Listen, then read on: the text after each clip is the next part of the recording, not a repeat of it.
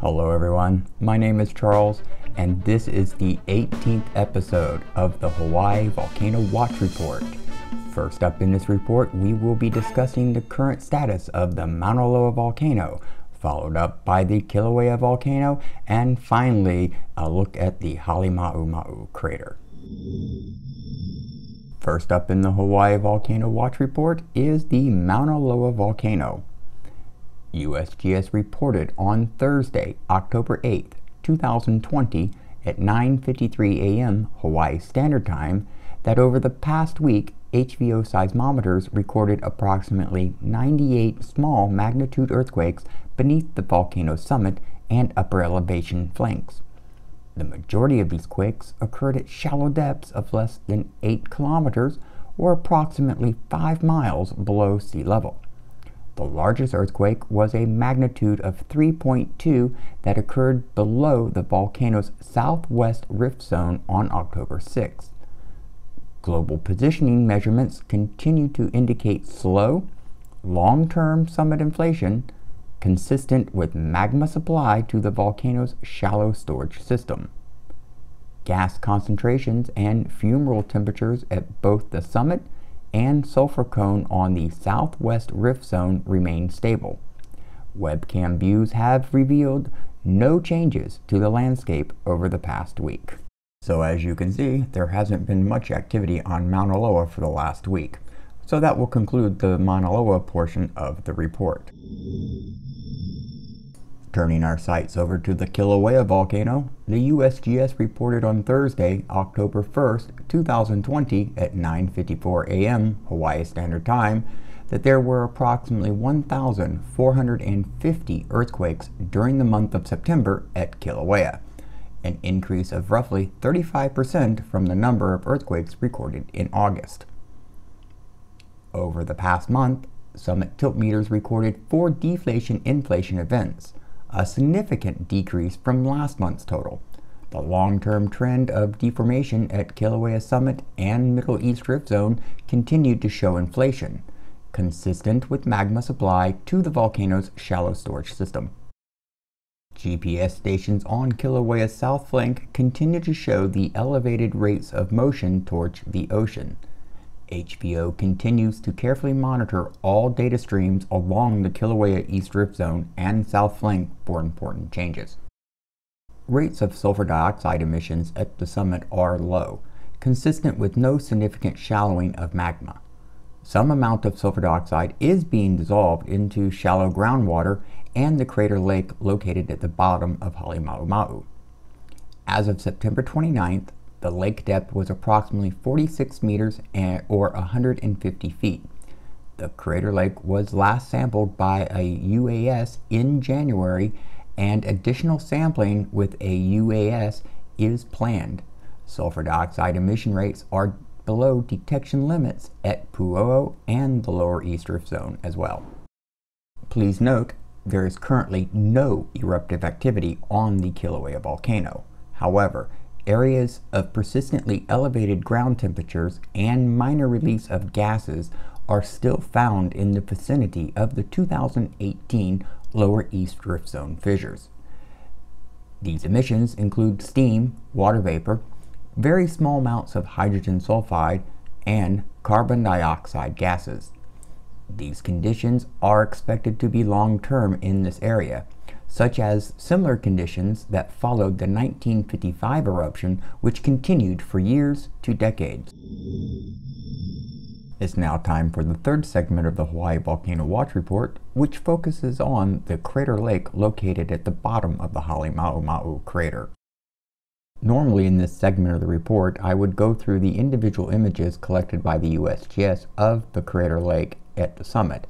However, in this particular edition of the report, we are going to pretty much focus on one particular video and an image provided by the USGS because it shows what I believe to be something significant happening at the crater. However, USGS seems to think otherwise.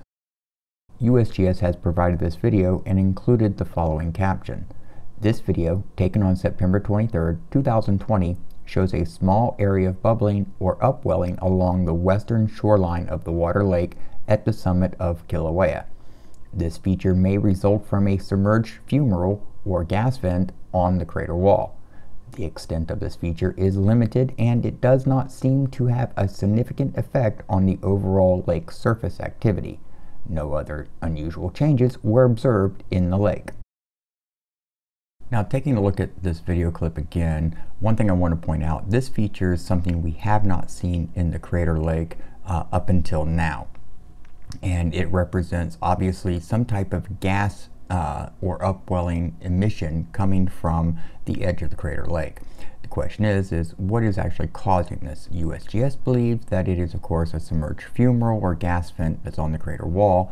However, after looking at other images and the older thermal images of this particular area of the crater, I don't see any evidence that this was a normal hotspot. So it could potentially be new, or it may be a sign of something else. Now the question is what would that be?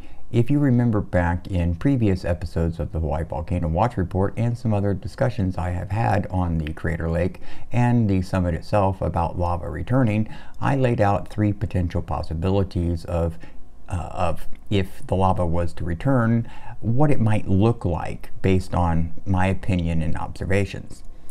This could technically be one of those signs that lava may be returning to the summit, but doesn't necessarily mean that. So please do not take that comment out of context.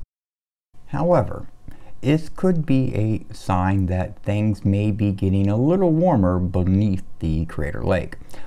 It is obvious in this image that there is an upwelling, and I'm going to also show y'all a color enhanced version of this particular video clip so that we can get maybe a better idea exactly how this, or get a better idea exactly what the dynamic is, because they say there's no effect on the surface lake, but I think there is a contribution that's being made.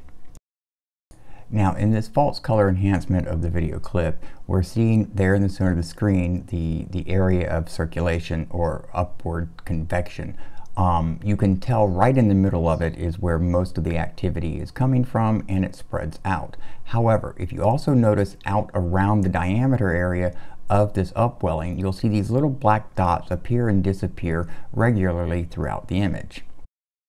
Now, originally I thought that these black dots could be ripples on the surface of the water and just being overly enhanced by the false color that I've applied to the video clip. However, after watching the clip a few times, I've noticed that these dots continuously appear in the same areas over and over and over. So instead of it being ripples on the surface of water, I expect, and it is my opinion, that these are actually air bubbles that are breaking the surface of the water, and they're coming from the same location beneath the water surface. So that means that this upwelling may be a little bit more pronounced outward than what is originally seen in the images here. So what does this mean? Well, I don't know, and I suspect USGS really don't know either, but it is something that we need to keep a closer eye on, and I do believe monitoring of this phenomena should become a high priority for USGS. At least that is my opinion, because this is something that I would expect to see if lava was returning slowly to the summit. In one of the probabilities that I laid out in previous episodes was that if lava was to return slowly to the summit, we would begin to see a boiling in the lake and a gradual decrease in the depth of the lake as the water boiled off, versus any explosive activity or anything of that nature. That's my opinion of this phenomena that we are now witnessing at the crater lake. And that'll do it for the Hawaii Volcano Watch Report. Don't forget to subscribe, hit that like button, ring the bell icon, share the video on your favorite social media platforms. Don't forget to check out my Redbubble for great masks and other wonderful merchandise. And we will talk to you later. Have an amazing morning, afternoon, or evening.